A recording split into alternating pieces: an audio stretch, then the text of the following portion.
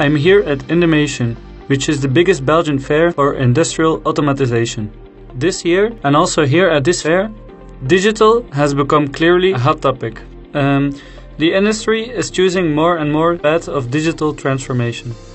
These new technologies, they open up new opportunities, but they also create new threats. So, industrial security has become highly important. Let's have a look at how we at Siemens can help you protect your plant. Our concept is defense in depth. It basically means that your plant is only secure if it has protection in all three of its layers. What you see here are two identical automation systems. One is protected according to our defense in depth concept, the other one is not protected. If I start with my first layer, the physical layer of protection, you'll see that the PLC here on the right is locked, while the one on the left is not locked. If I go to my second layer, this is my network security, I can here switch on a hacker who is trying to attack your network coming from the internet. If I switch my hacker on here, you will see normally the PLCs are communicating with each other so that the lights run synchronously.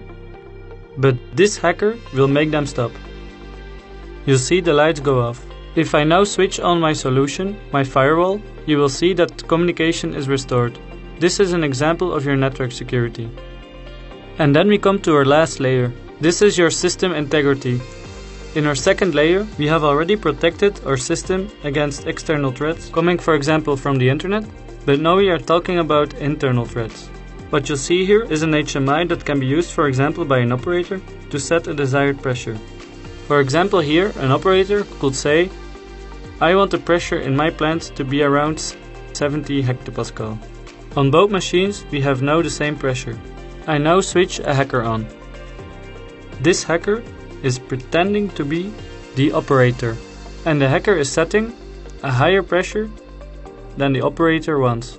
Now here you see nothing because the HMI is being hacked. The operator doesn't know that it's hacked. But if you look at the other HMI, here you see the actual pressure and you see that your machine is being hacked.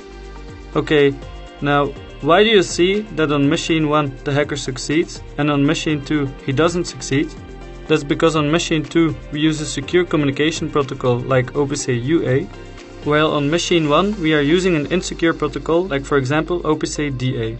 So this was a very simple example of how you can apply protection according to the defense in depth concept. We in Siemens have a wide portfolio where we can help you with protection in every single one of these three layers.